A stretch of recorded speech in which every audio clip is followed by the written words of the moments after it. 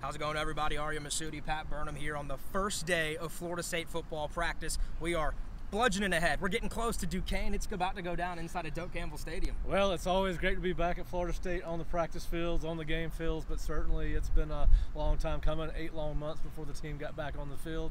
But first of all, Ariya, welcome. You've always been unofficially a part of the Osceola team, but now you're officially on board to be with us almost on a daily basis, so we're glad to have you. Yeah, man, I'm so excited, and we've got big news coming from the Osceola here in the next week or so stick with us.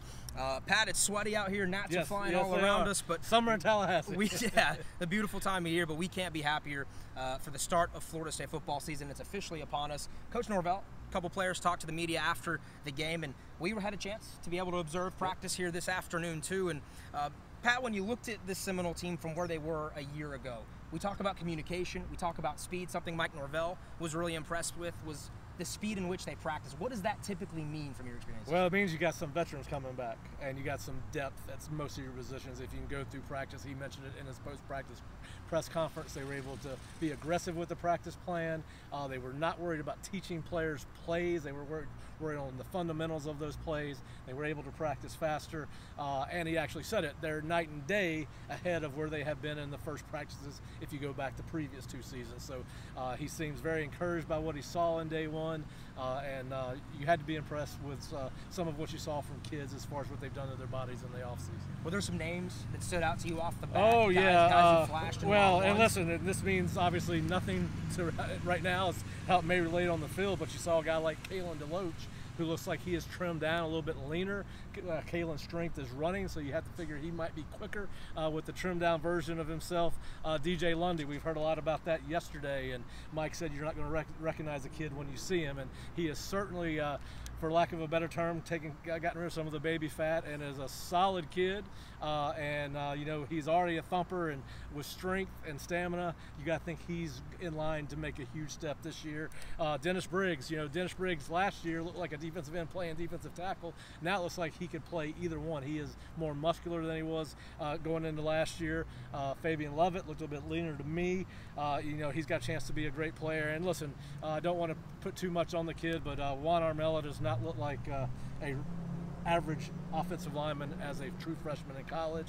And you know, Marcuston Douglas, you know, when we first saw him, his first practice as a Seminole, we said, well, you know, he might be a biscuit or two from being an offensive tackle. He definitively has made the progression more towards looking like a tight end and a kid that, you know, really can catch the ball. He's athletic. He was a basketball player. But if he's a guy that can develop and help that tight end position, it'd be fun to see that. But he's certainly, those are some of the guys that, at least on the hoof, you can tell have put some work in this offseason. Yeah, without a doubt, and the defense is going to be something I think Florida State relies on this year because of the experience that came back. We got to talk to Tatum Bethune, transfer from UCF, a kid who comes in and it feels like the team has already taken him in as one of his own. It's a guy who's going to lead from day one. What do you expect from Tatum this season? Well, you know, you've got to have some playmakers at linebacker, something that Florida State has struggled with over the last 5 or 6 years, to be quite honest with you.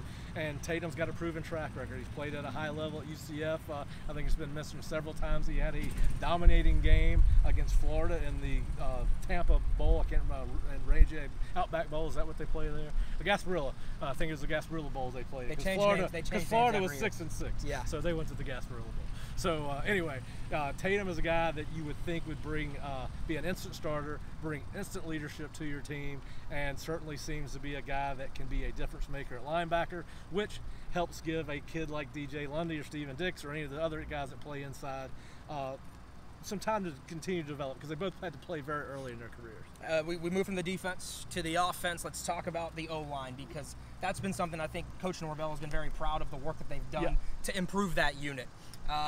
And you look at some of the transfers they brought in, some of the guys that they hope that can grow into what they hope that they can be. There's more depth than there's ever been. What does that allow them to do in practice? Well, it obviously allows you to, you know, get some depth. You know, the one thing that we saw last year and the year before that, if one of the top 5 went out, FSU's offense was just not as efficient or productive. Obviously, they've got Turnin Time from South Carolina, who started 10 or 11 games at South Carolina next year. Looks like he will probably compete at the tackle spots. You know, that's a guy that's got he's got some scars. He's played college football.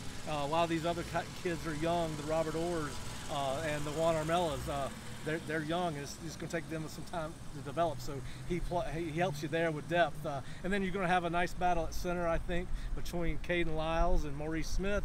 And then, I think you're going to see Robert Scott and Dylan Gibbons, if they can stay healthy, keep their positions. And then I think it's wide open on the right side of the line, or at least on one of the sides of the line, between a Bless Harris, an Emmanuel, a Bryson Estes, Daltrey Richardson, and then of course Darius Washington. So you've got some open spots. So the competition for at least 3 of the 5 spots will be heavy through camp. But certainly you had to be encouraged when you saw the amount of bodies that they have to work with, and they feel like they've got some kids that are developing, and they feel like they have a chance to get some guys out of the portal that can come in and help right away.